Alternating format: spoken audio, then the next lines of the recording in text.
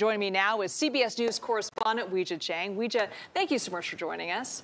And it's great to be here. It's great to have you. Okay, tell us a little bit about the president's visit. What does he hope to accomplish? So this is an economic forum with leaders from countries in the Indo-Pacific, and the administration is really committed to showing that the U.S. is investing in this region, and it all comes down to China because the U.S. wants to strengthen its ties with the countries around China as it continues to compete with Beijing. And that's why this summit with Xi Jinping is so important, because you might remember this relationship has been really tense, and communications went dark essentially after the U.S. shot down that Chinese spy balloon back in February. And our defense secretary tried to get his counterpart on the phone to say, hey, let's talk about this, and he couldn't get an answer. And so that is why right before leaving Washington to come here to San Francisco, the president said his main goal is to reestablish communications with China, with Xi, to make sure that, hey, if we pick up the phone and call you guys, you will answer. So I think that's his main goal when it comes to the president of China. Now, of course, the war in the Middle East is top of mind during APEC summit as well. What do you think he's going to talk about with President Xi when it comes to the war in the Middle East and other world leaders?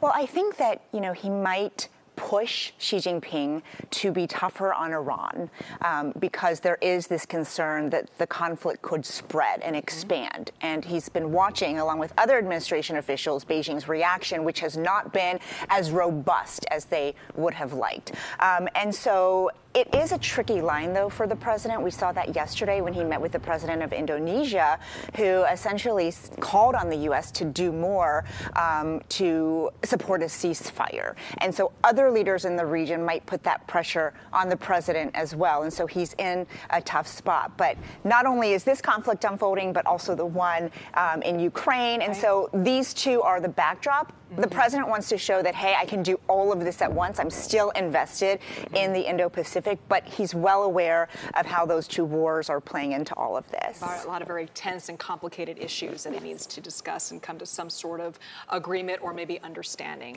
with the Chinese president. All right, Weijia, I know you have a very, very busy week, but we're hoping to check in with you throughout the week to kind of get updates and your perspective on all these events. Well, it is my pleasure to be here. I love talking with you. I love seeing you.